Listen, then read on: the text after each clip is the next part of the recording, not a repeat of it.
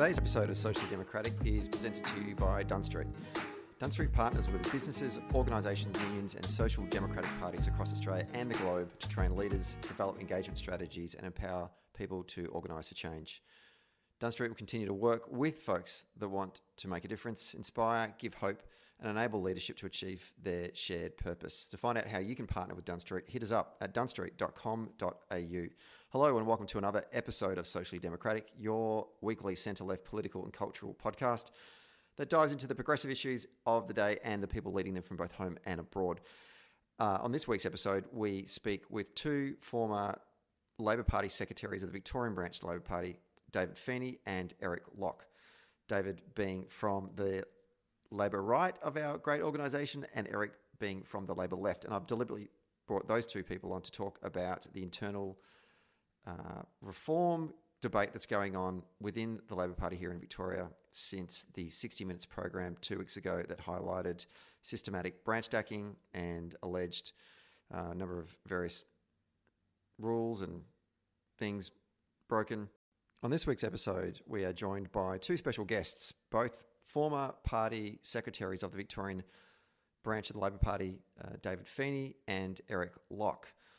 David and Erik are joining us on this week's episode following the 60 Minutes report into systemic branch stacking inside the Labor Party here in Victoria and the fallout from it, which has presented a make or break moment for Labor here in Victoria. And David and Erik are going to be on today's episode to discuss how we go about bringing about both cultural and organisational change here in Victorian Labor now that the party has essentially been put on ice and the reins have been handed over to former Premier Steve Bracks and former Federal Minister in Labor government's Jenny Macklin. Don't forget to subscribe to the podcast on Apple Podcasts, Spotify and Stitcher. So if you're an Apple Podcast user, please leave us a rating and give us a review. And for all of the updates for every episode, just follow us on Dunn Street on our various socials, including Facebook, Twitter, Instagram and LinkedIn. Let's get to today's episode.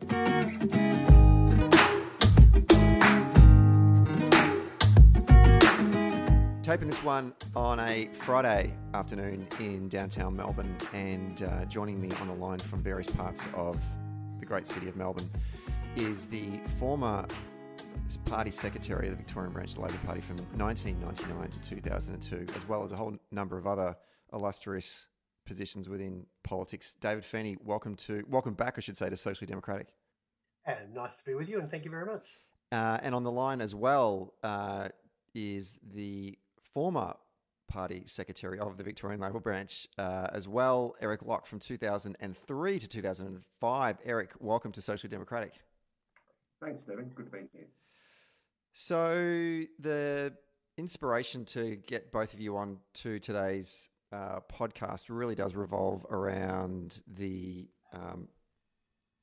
program that was aired on 60 Minutes 2 weeks ago that lifted the lid on and made a number of accusations about branch stacking in the Victorian branch of the Labor Party. And I thought that it would be appropriate to get two former party officials of the Victorian branch onto the podcast today just to have a bit of a conversation about that. And I know that certainly both the 60 Minutes program and the subsequent articles that have been written across all the different major papers here in Melbourne and nationally has got everyone in the Labor Party talking about the Victorian branch. And I actually just wanted to bring two people on that have worked for the Victorian branch to talk a bit about what happened, and really more reflect about where the party can go from here, because I feel like this could potentially be a watershed moment for our party, certainly in Victoria.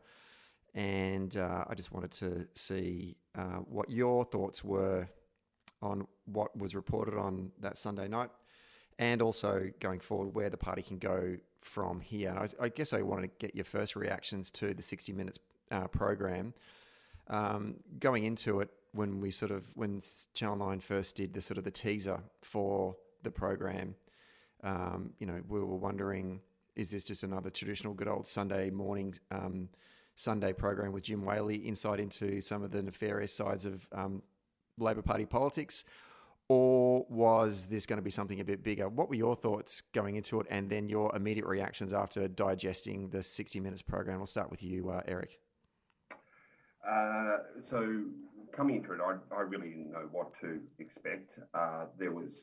It would have to be, the build-up was so massive that I expected it to be fairly seismic.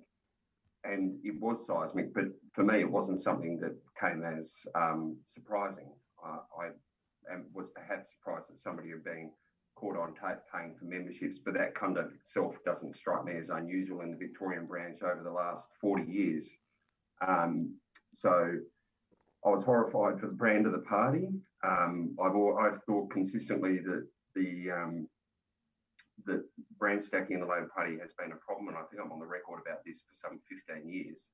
So I'm a known quantity in this regard, and I'm glad in a way that it happened, so that it provides that seismic event to actually drive change. Because I think that's what we need, much as we got in the 70s.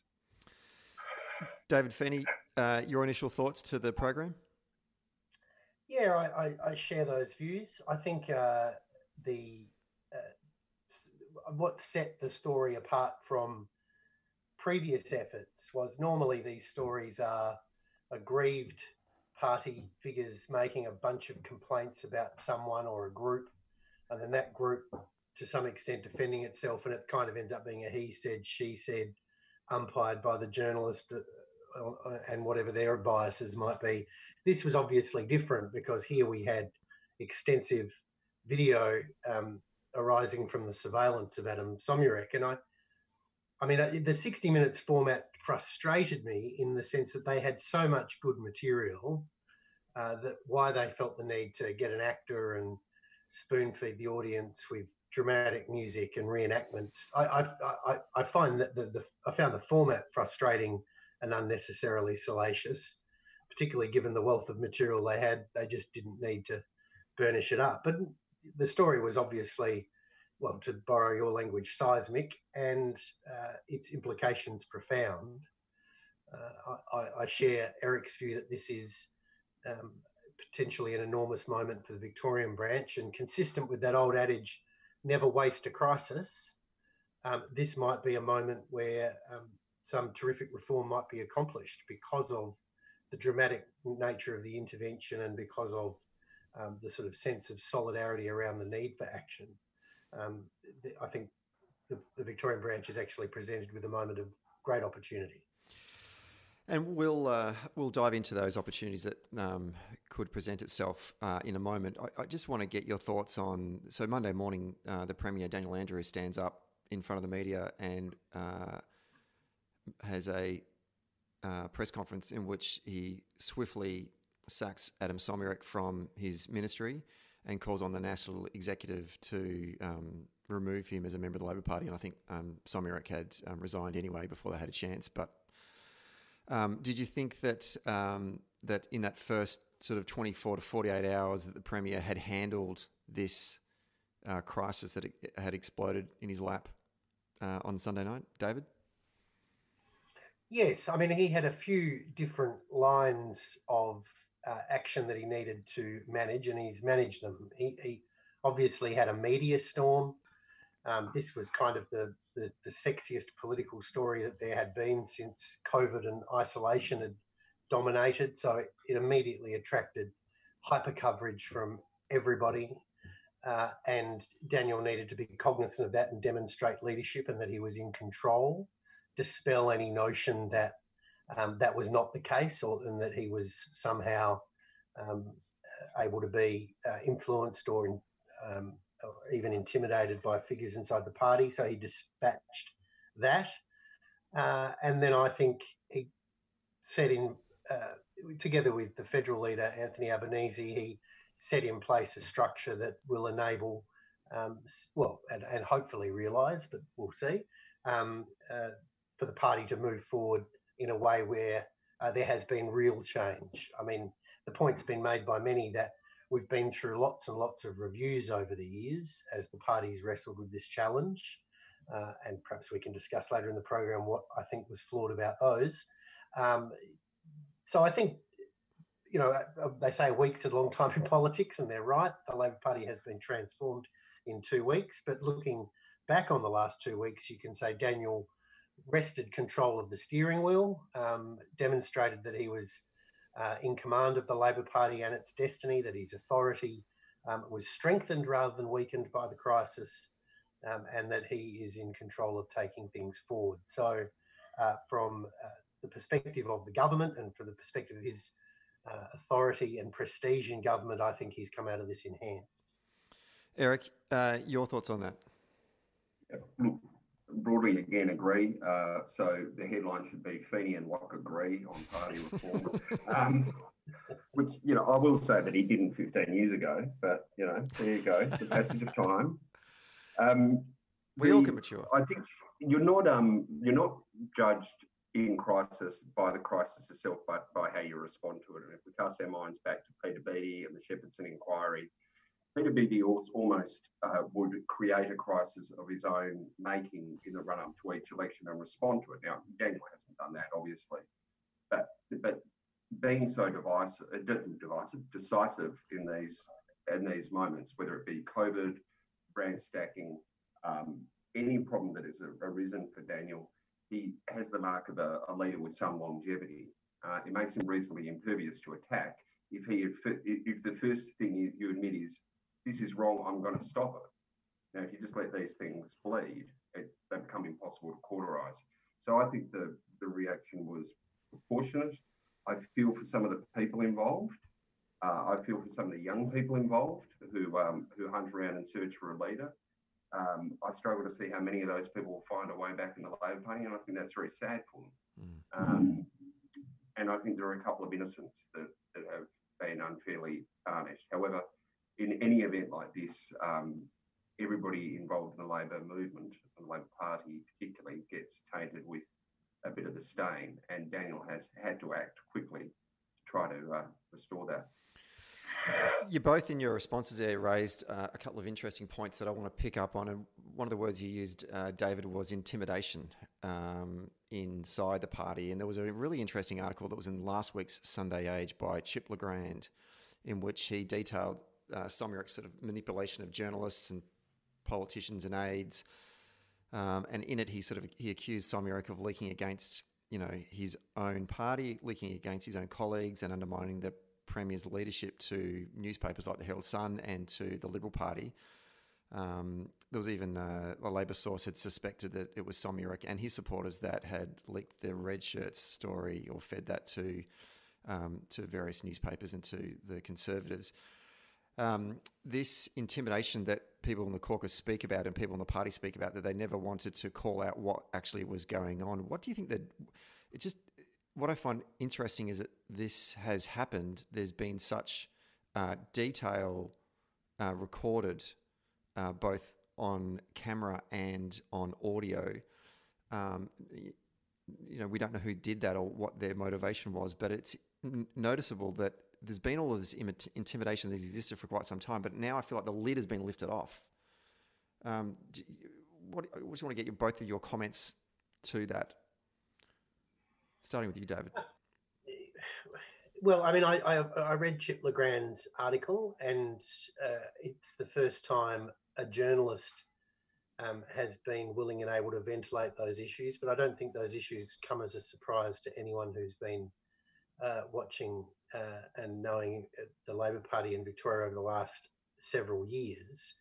That behaviour Chip talked about is not a shock, and it's obviously been deeply frustrating for a long time now that Adem and other characters associated with him have been able to procure that support from the Herald Sun. The Herald Sun, I think, has been pretty clear-eyed about its objective, which is to get Daniel Andrews, and they make common cause with anyone and any issue that might in any moment assist them in that cause.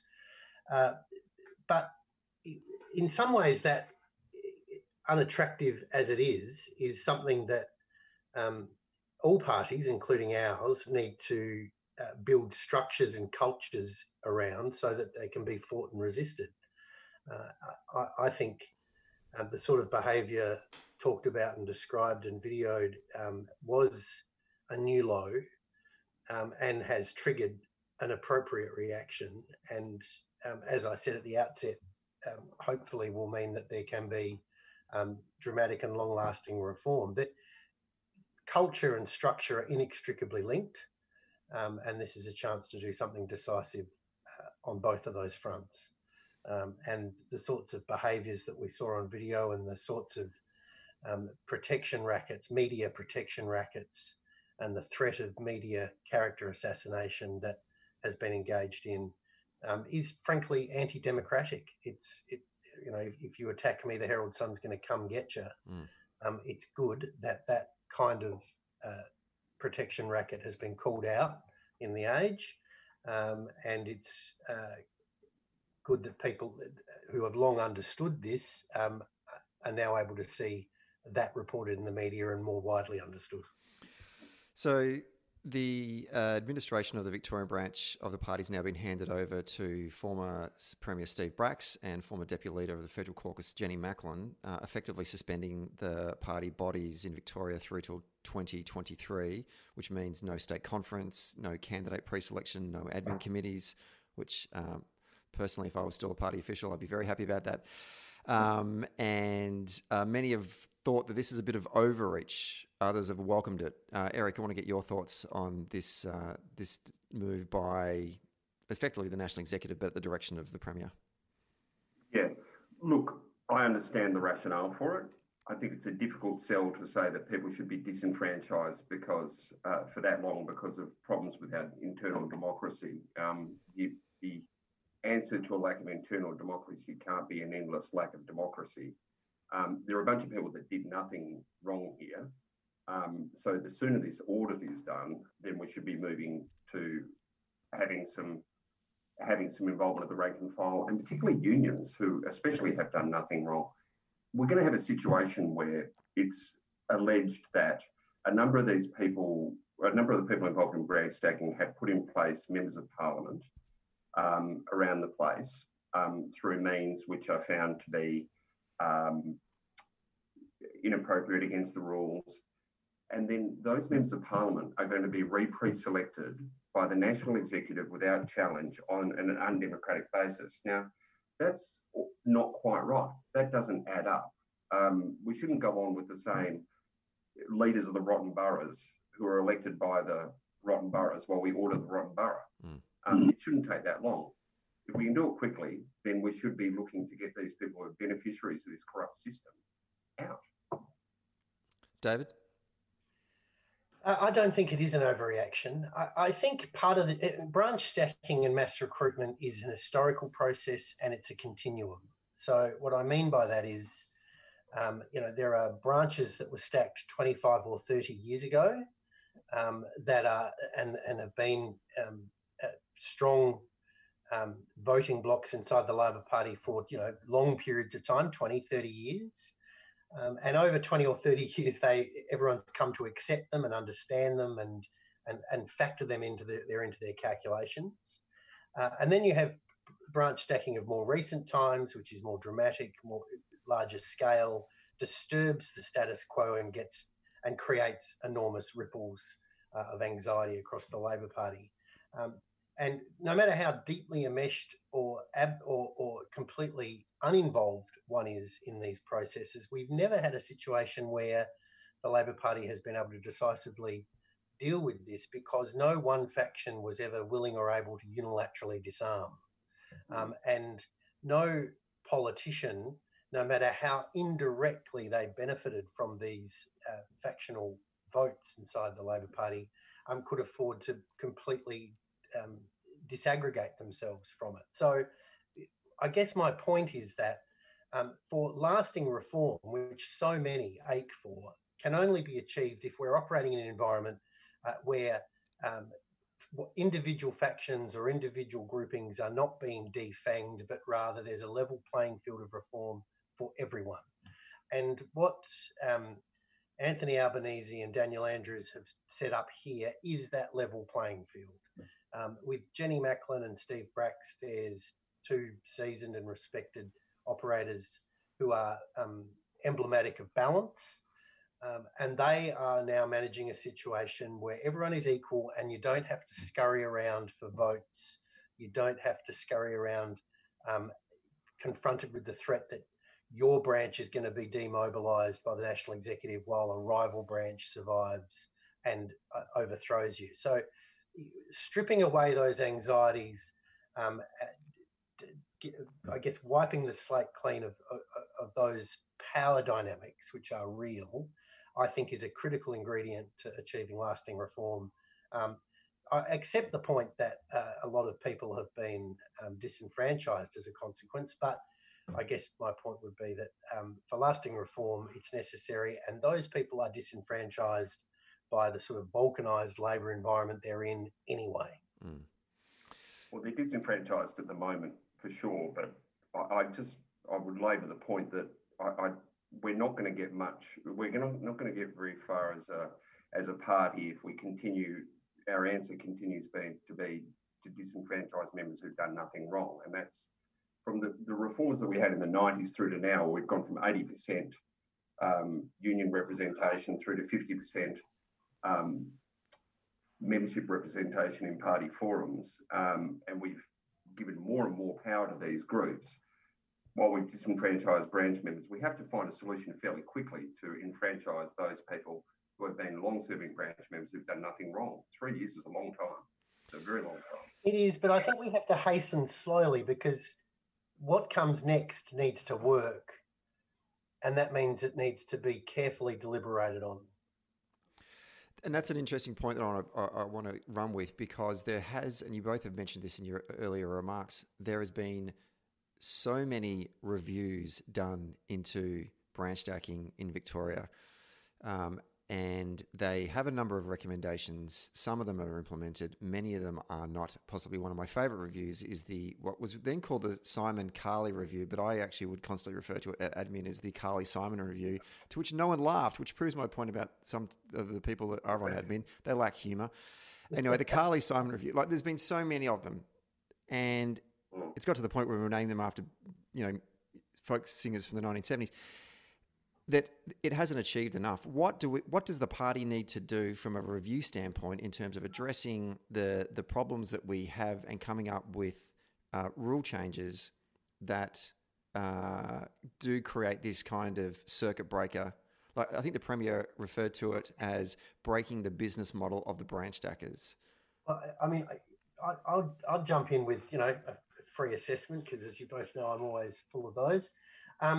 I think all of those reviews have made the same mistake in different ways, and that is that they have all focused on how to make joining the Labor Party and remaining in the Labor Party an ever more complex and fraught undertaking.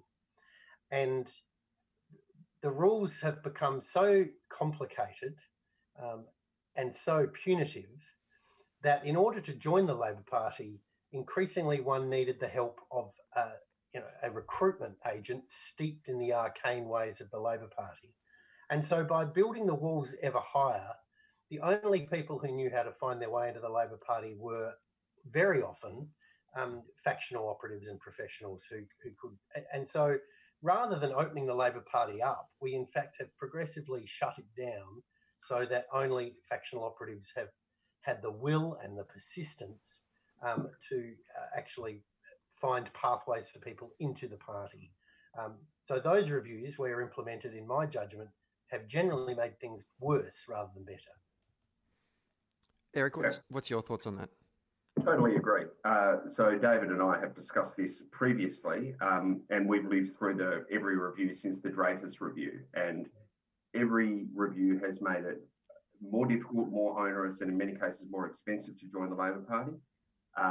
It has put hurdles in place for ordinary people wanting to get in.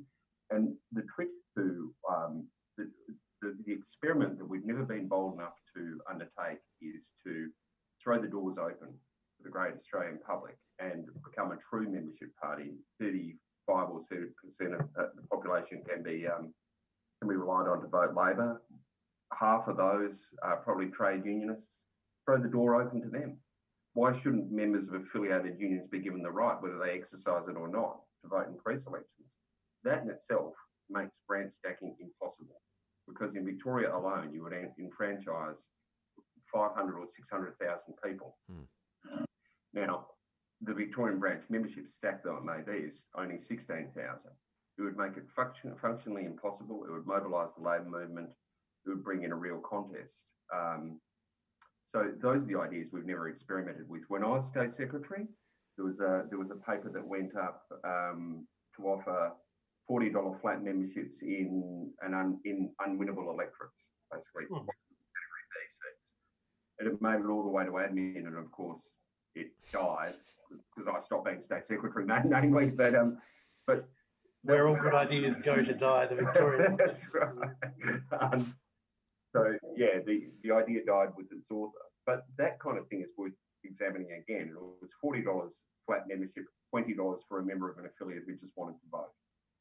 The proof of this, I think, is in your work, frankly, Stephen. I mean, the only way the Labor Party could embrace modernity and build the structures and people we needed was to go completely outside the structure with something like Community Action Network. So there was the Labor Party accomplishing all it needed to accomplish and ignoring its own rule book by building and mobilising people who couldn't be members of the Labor Party, because that was just too hard and too fraught. In any normal political party, the tens of thousands of people you found through that process would have been with us forever as members thereafter. But in our unique organisation, that was impossible.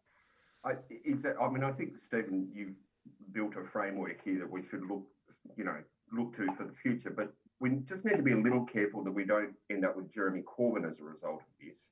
So the barriers to entry, there still has to be a barrier to entry in that you have to have proven Labor credentials, so you don't allow surrogates. But you don't want to go so far that we end up where we are.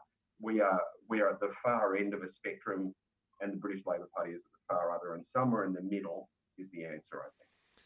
Spot on. And all pathways have risks. The primary system, which we often reach to when we're searching for the solution, does have a risk of introducing money politics into our internal processes, so we need to be alive to that. And I guess in terms of union members having a vote, I'm not against the idea, but I am reminded of my Labor history. And in the 1930s and 1940s, union secretaries did issue thousands of tickets to people so they could turn up and vote. The Secretary of the Boot Trades would be at the pub around the corner from the polling booth handing out boot trades tickets. So every system has its challenges. This is why we need time. This is why we need to proceed prudently. But we do need to search for the future. We're not going to find the future in our existing branch structure.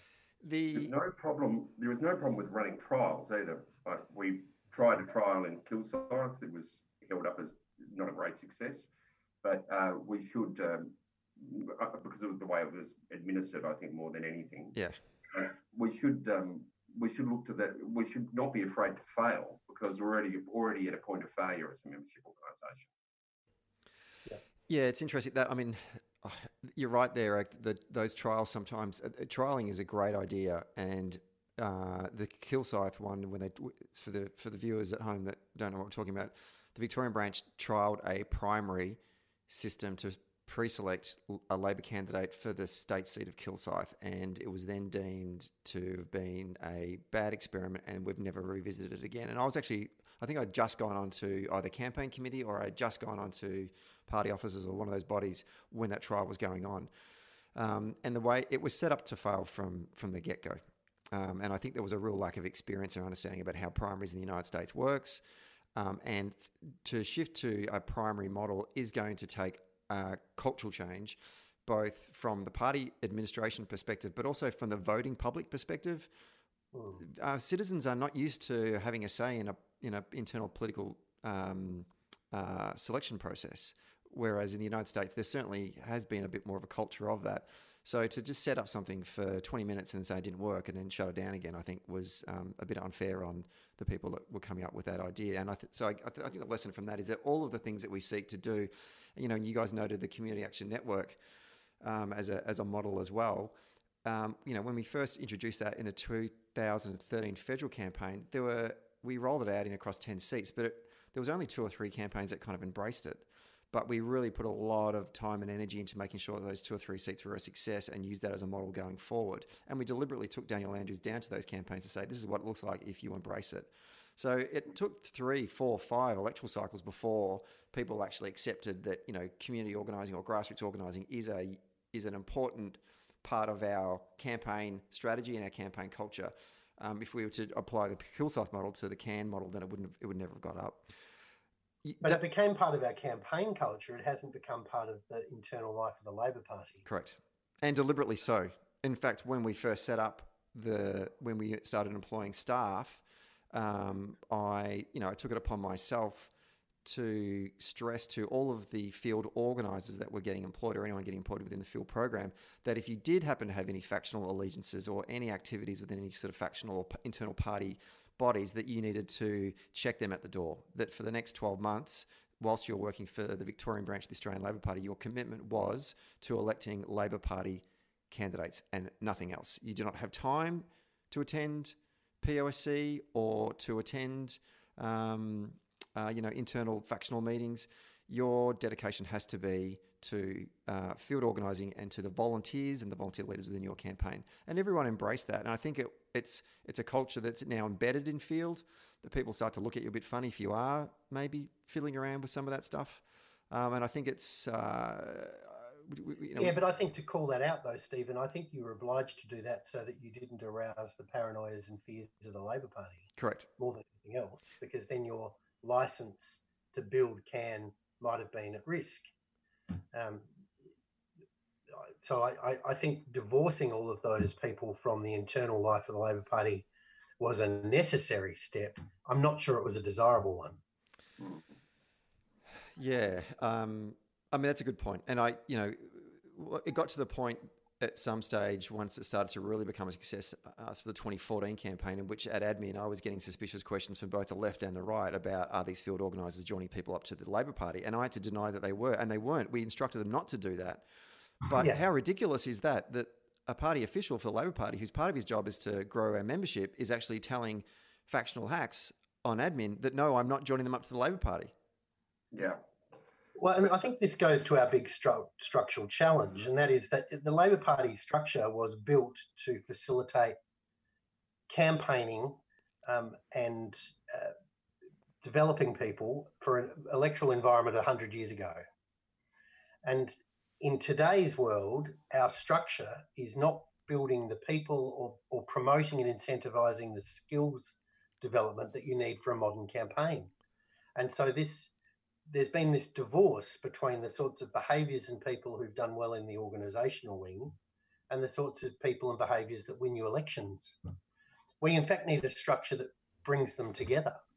That won't always be a comfortable or happy process, because some of the things you need to do to win modern campaigns are not entirely virtuous. They're banal. It's, the virtue signalling nonsense that goes on and so forth. But the fact of the matter is that we have a party structure that is building the wrong skills and incentivising the wrong behaviours, and we need to find our way through that challenge. And we can do that now in an environment where all sides have been forcibly disarmed, and we can consider the future without fear or favour.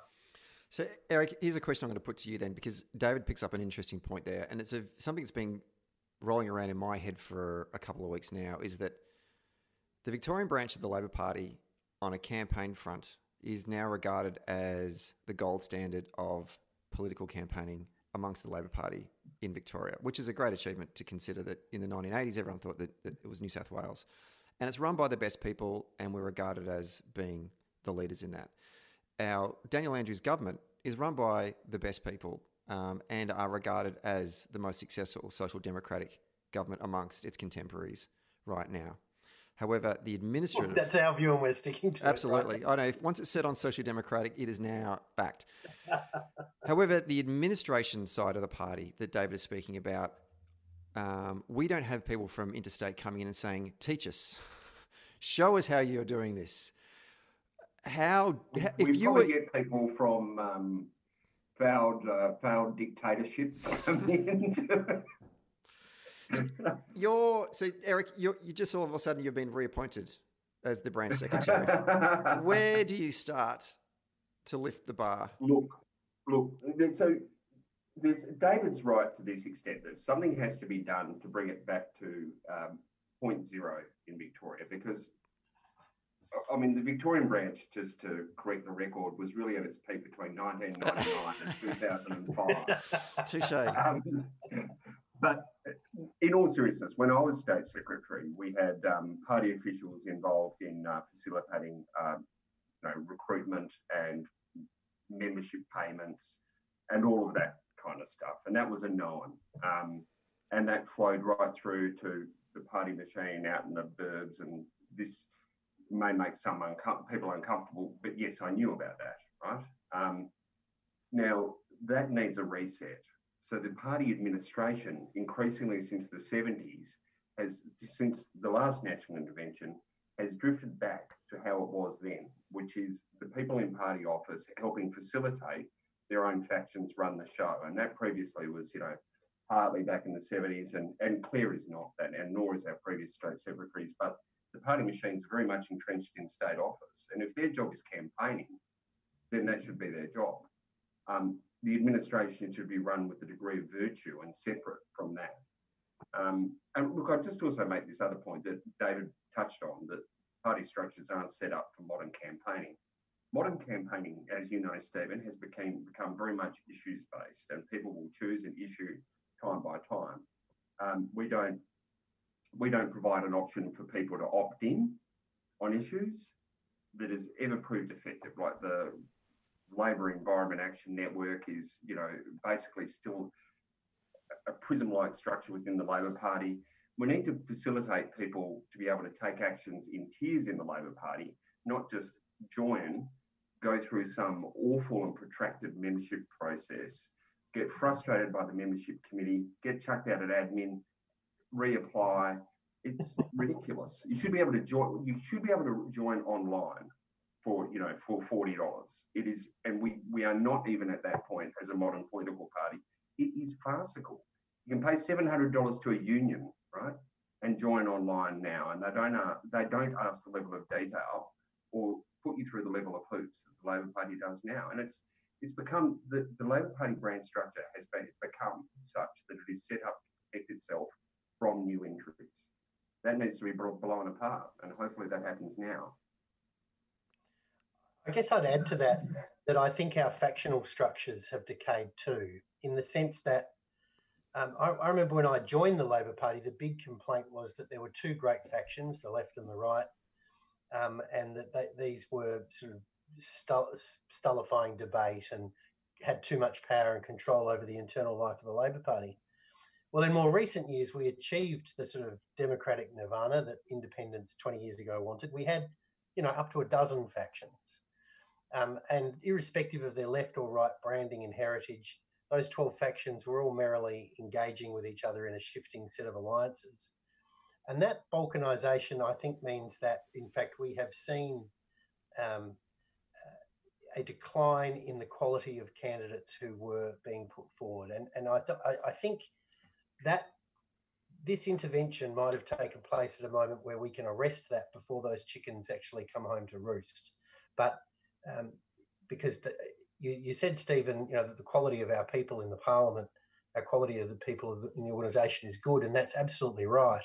I do think there was a risk to that going forward, that this intervention may have arrested, because that sort of smaller scale, more shifting, more intensive balkanised factional environment, I don't think was conducive necessarily, not always, but necessarily to the pre-selection of good people. Whereas when there were larger factions, while they had lots of bad characteristics, they were more, they could be characterised as benevolent dictatorships compared to current structures.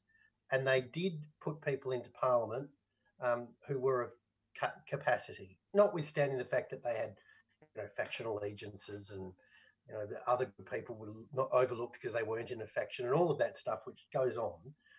The two major factions were under constant pressure to put talent into the Parliament so they could win.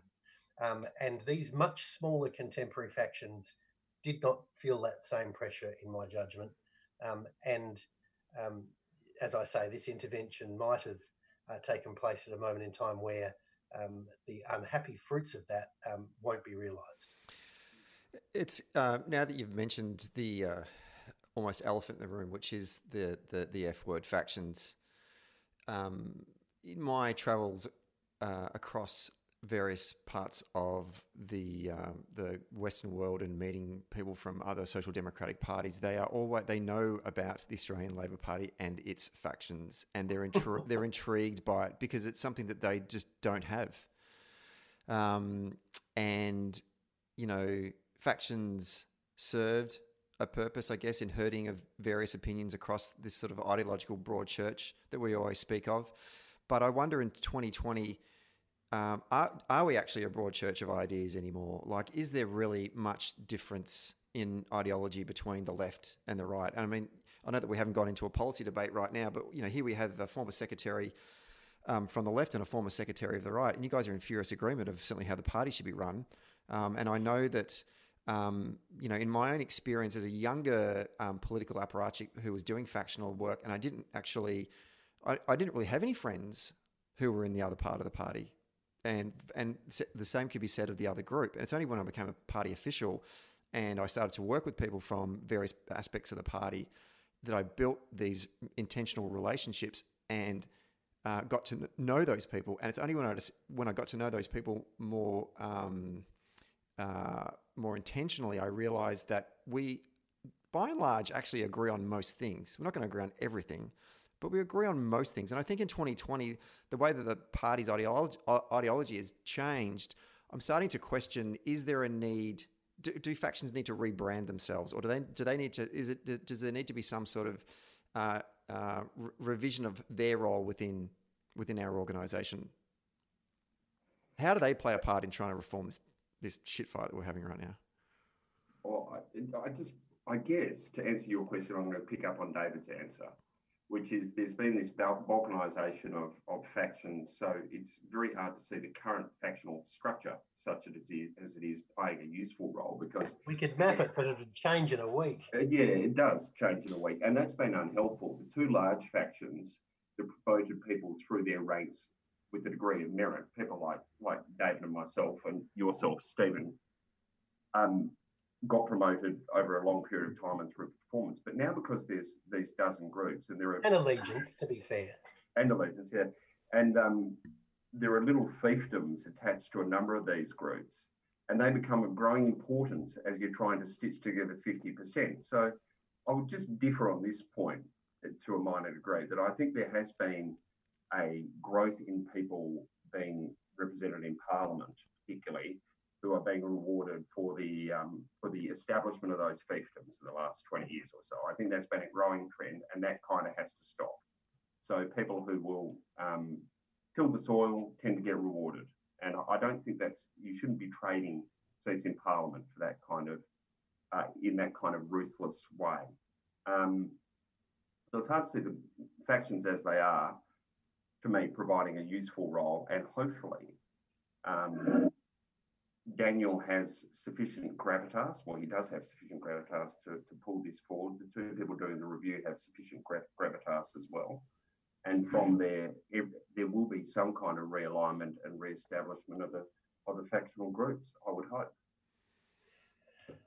I think part of the issue here is that the ideological landscape has actually just become so much more complicated.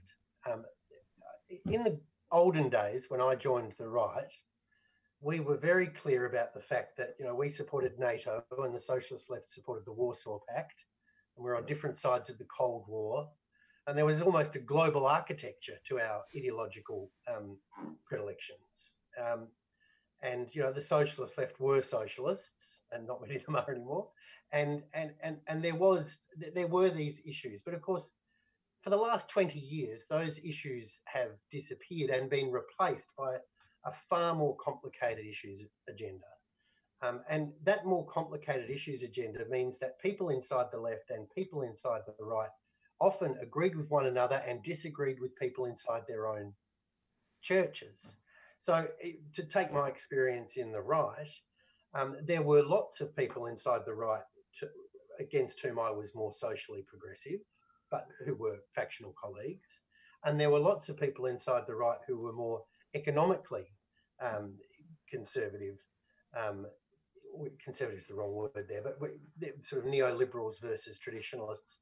And factions no longer had the architecture to understand or constrain these debates. And you can pick anything you like, whether it be social movements like feminism and environmentalism, or contemporary political debates around marriage equality, or debt finance in state government, whatever it is.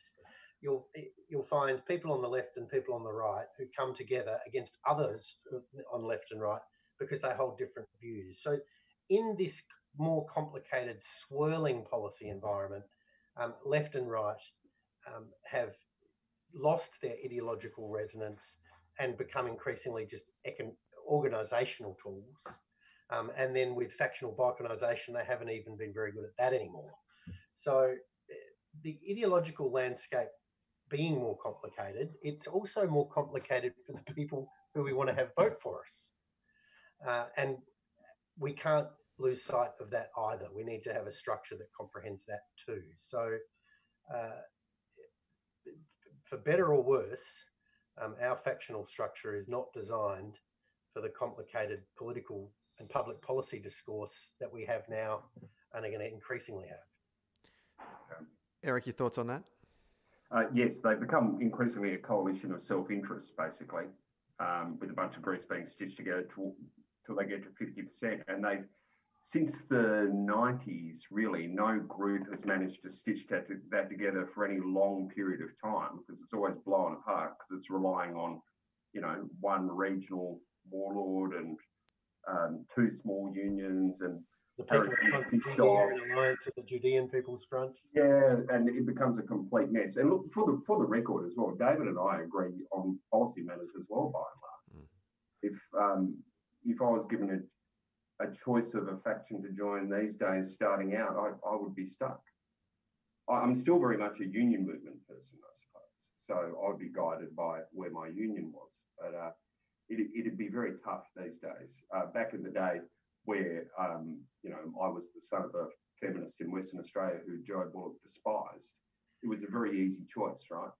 I believed in women's right to work and their reproductive rights and in gay rights, and our opponents in the party just didn't. It was very easy. Now it's a complete technicolor raincoat that you have to kind of look at. It's terrible. I mean, it's not possible for a factional policy offering to encompass all of the views in its own ranks, let alone all the views in the party as a whole, because they are so diverse. And that diversity of views, I mean, even in critical moments like leadership challenges, and unfortunately as an MP I experienced a few of those, there was a constellation of left and right figures on one side and a constellation of left and right figures on the other. In fact, the left and right branding meant nothing. It was people and how they saw the future of the Labor Party and their own viewpoints. That in a lot of critical moments, factions have already completely lost their resonance. And in Canberra, around leadership challenges, that's one glaring example. But every major policy discussion in the Federal Parliamentary Labor Party that I was a part of, factional alignment meant absolutely nothing. The expression turkeys don't vote for Christmas comes to mind when I think about if you were to get all the factional heads or the people that claim that they have the power within the Labor Party together and say, how do we restructure this? Because I don't think you can bring about change without bringing them with you. Erik, do you agree with that? Well, there'll be significantly diminished power groups, I suppose, mate. So there will be smaller groups with self-interest in that room, I would hope. So you would think that the people that Adam's group were broadly organising will be smaller, so there's more chance of change that won't infringe on his perceived rights, and that should happen across the board for people who've been involved in this kind of activity. So that's the hope for change, I think. And do you think that these groups become smaller by virtue of a very successful audit of our branch membership by Steve Bracks and Jenny Macklin, in which we then actually start to realise exactly who are our bona fide rank and file members? And I know where you're going with this, that there's never been a successful audit of the branch membership in Victoria, and I've seen a few of them done by such luminaries as Garth Head in the past. And they discovered that four people in an electorate of 1,040 that has gone from 200 to 1,040 in 3 years were found to be dodgy. So I think the thing about this branch audit is being conducted by Benny, Macklin and Steve Bracks, and they will not take instructions from anybody. Yeah. And that's the important difference. I've overseen audits of membership, as has David, I'm sure, where it was conducted by factional operatives. This is the first time that it's been done, or it's been done by people who aren't factional operatives. David spoke before about making it harder to join the party is creating a part of the problem, and I think, Eric, you were in furious agreement with that, and I am too. Sat through a number of admins over the past 6 years and watched members sit in being held over for longer than my MCC membership is currently being held over for. And there's been a number of suggestions at party rules conferences to try and attack branch stackers, but David makes a point about, let's not make it too punitive or too difficult to join the party. I just want to float a couple of suggestions that's sort of been thrown around the party at the moment, and that is, one of them is no cash payments for membership. Only credit card payments for membership, but not sort of dodgy Aussie Post debit cards that you can go buy that don't have your name on it, but actually is the David Feeney. Or gift cards, I think. Gift cards. It has to be on the David Feeney credit card. Must be on the David Feeney credit card. That's a party I want to join. I think Stephen's idea is everyone has their own credit card. Oh, it's so sad. Yeah. Sorry to rain on your parade. Yeah, Eric, you spoke slightly too soon there. I was going to do a really shit joke about a David Feeney black platinum credit card that I'm sure that David has. Also, I reckon if 10,000 people renew on my credit card, someone. Yeah. Well, perhaps they wouldn't. That's the problem. Well, and think about the points you'll get for a business flight to Europe. In the modern environment, Stephen, I couldn't even fly to Wollongong.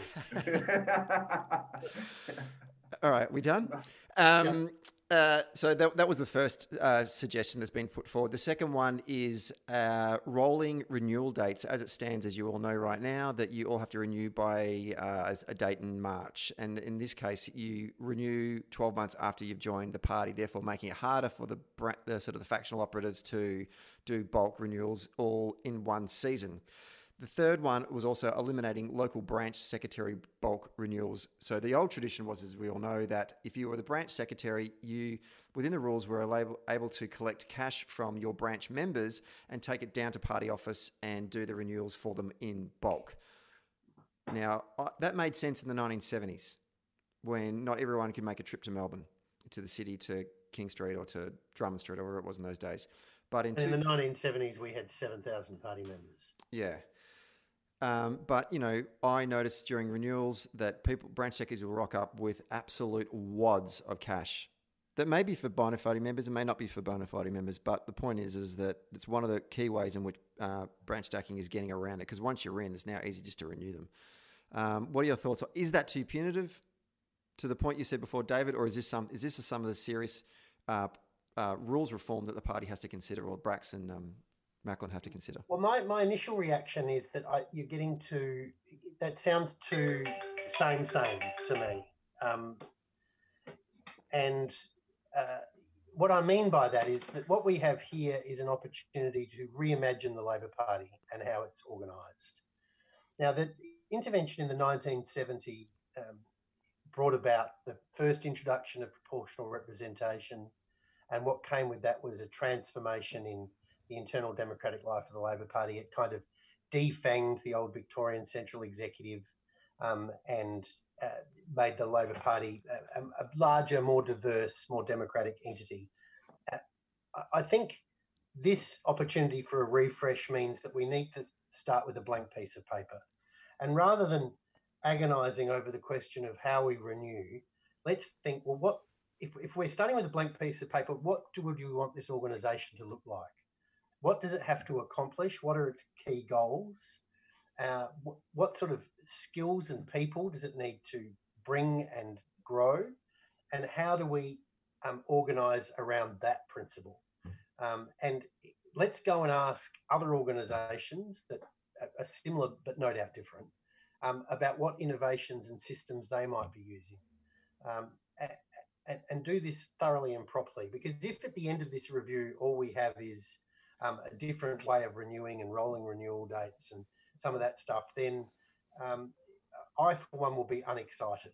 And I think this is a chance for us to literally start again and reboot, and for us to do that in a climate where people don't need to be anxious about their pre-selections or their futures or their factional power or whatever, but rather a level playing field where we can start again and design something new and different. And it might look very different to the past. It might look very different to other state branches. But by the end of the 1970 intervention, the Victorian branch did look different from its past, and it did look very different to other state branches. So let's not be frightened of that. We've been great rules innovators in Victoria. I always used to make the joke that after we've implemented a rule in Victoria and worked out it doesn't work, it's adopted by every other state. So let's think very creatively about what we can do and why we should be doing it. For instance, the idea that every FEA has 10 or more branches facilitates an environment where you don't ever have to talk to people who disagree with you, and you don't meet people across the party. Factions have their own branches. Those silos should be wiped out.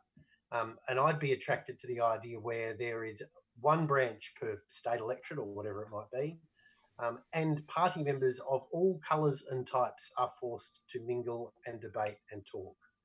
That, I think, of itself would engender a higher standard of debate and engagement and recruitment, and make for a more lively and exciting internal culture. Where at the moment, branches are, meetings exclusively of the People's Front of Judea, and if you go to the wrong branch meeting, you'll find yourself at a different faction meeting, and that has contributed to the withering and ossification of our branch structure. So let's open it up. Let's force people to mix. Let's force a little bit of a debate of ideas, a bit of competition, and let's build the people and the skills we need to succeed in the modern political environment. Erik, I want to get your thoughts on that, but I always want to inject the word trust into that conversation as well, because I just think that's an important thing going forward for the people who get around that table and actually start to really talk about genuine reform of the party. There needs to be a level of trust between each other, because I just feel that certainly as a party official over the 6 years working there, when I started doing the Community Action Network thing, there was a lot of distrust towards what is Stephen Donnelly's ulterior motives here. And there wasn't any ulterior motives. I genuinely just wanted to build a grassroots movement that made us an organisation that was going to win elections and get our people elected. But there was a distrust towards me. How do we overcome that as well? Well, they probably would have, you're a unicorn, Stephen. They were probably, who is this guy and what's wrong with him? Why isn't he ambitious and trying to manipulate the Labor Party like the rest of them? Is he in the right party?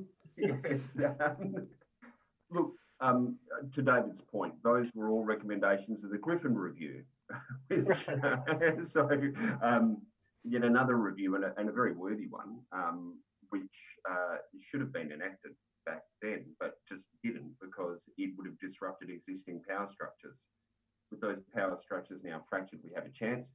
For what it's worth, Stephen, I think your ideas are eminently sensible, but also David's ideas are eminently sensible in that we've had numerous recommendations encouraging people to have online branch meetings, to have means of engaging that aren't the traditional meeting where you front up somewhere. And you know what? After 30 years, how many recommendations of the Hawke-Rand Review have we enacted? 20 years, sorry. 3. And they're all about lessening powers of unions. It is absolute, just allowing people to engage without having to physically attend a branch meeting which was run by one of their factional peers 10 kilometres away is a basic start. So reimagining how we engage with our membership has to be really at the core of this.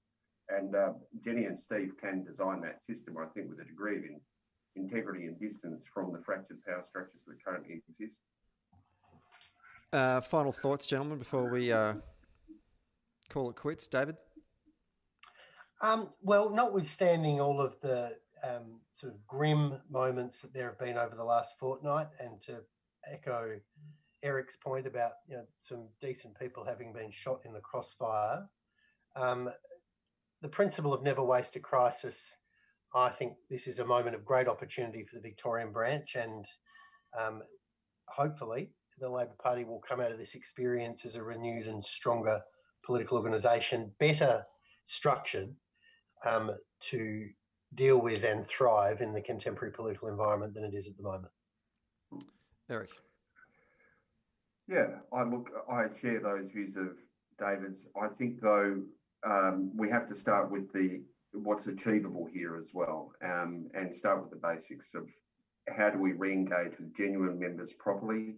How do we sort out who are genuine members, and let them design the system as well a bit from the grassroots up. We've come a long way to be distant from those people that people are allowed to sanction this kind of behaviour that we've witnessed on 60 Minutes, and that we become, normalised to it, desensitised to it. So David and I share these views, but we're probably not the right people to talk to in isolation, as clever as we are. There needs to be a bunch of research done by people in positions such as yours, Stephen. And there are a bunch of learnings from the union movement, the Greens, community groups, about how they design their organisations in a modern setting. And we should look to engage experts to try to engage, to see what's working in engagement with people at a lower level and through the tiers of the party. Yes, it's a really good point, and I know we can probably go on for hours about this, but the other thing I just thought about was the lack of training and development of our leaders. And by leaders, I don't mean leaders of the party itself or politicians, but leaders in local community levels as well. When you get appointed as a branch secretary, that's it. No one actually gives you leadership skills on how to develop strategies, how to build relationships with people, how to engage with people outside of your own sort of strong ties. One of the strengths of the Community Action Network was it was built on a model of enabling leadership and getting those leaders to work as teams and develop their strategies. This goes to both structure and culture. You don't need any of those skills to be a successful branch secretary in the Labor Party, but you do need those skills if you're going to knock on people's doors and change their minds about a policy, a matter of substance. So advocacy means someone needs to know their own argument before they can advocate it, and they need a certain set of skills in order to convey that argument. And for too long, we've had a party structure where that skill set wasn't needed. Yeah, look, I hate to make this drag on forever, but in most modern organisations that are, successful membership-run organisations, it's very hard to run them by committee these days. CEOs need to be empowered to run these organisations. They can lose their job if they're not being run effectively. But effectively, over time, what we've had is our state secretaries and campaign directors being hostage to fiefdoms within the party. The separation of those two key functions, winning campaigns and running the organisation, would surely go a long way to solving some of our cultural problems over time. Well, let's handball it to Steve Bracks and Jenny Macklin to sort out for us, shall we? And I did notice that's my phone number anyway. They can watch this if they're interested. I've had enough. 3 years of this. Yeah. Just a note to any party members listening to this podcast, there certainly was an email that went out last week from Steve and Jenny calling on, not outlining the steps yet, but certainly they have indicated that there will be plenty of opportunity for members of the party to make a contribution to how we reshape our great organisation. So please be on the lookout for that and use your voice, because this is a critical moment for our party, as I think we've outlaid in the last hour. David Feeney, Erik Locke, both to you, thank you very much for your contribution to today's podcast. Lovely to talk with you both. Lovely to talk to you both. And we'll maybe touch base with you in the near future to see how we've progressed. Yeah, well, and may I say the movie rights for this. I was about to say the same thing. We're like a continuum of the same person, except I'm more handsome. But yeah, that's entirely arguable. And less hair. I don't know about that. David, lean forward. I will point out this is just an audio medium, but sure. I'm glad you dressed up in a tuxedo for this today, Erik. I really appreciate it. You've got a beard. You're very cheating. bald. All right, let's wrap this up. Thanks, guys. See you guys. See ya. Bye-bye. Bye.